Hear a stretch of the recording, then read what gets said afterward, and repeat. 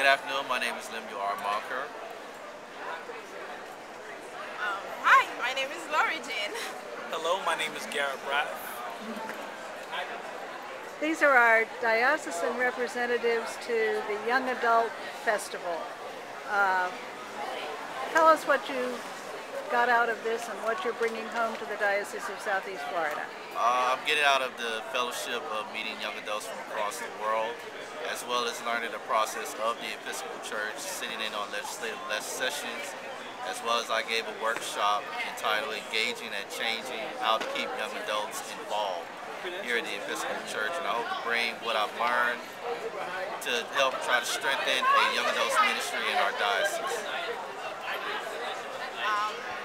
Well, I went to his workshop and learned different ways of getting the young adult in my own church at St. Paul engaged in the church itself, and I just can't wait to start.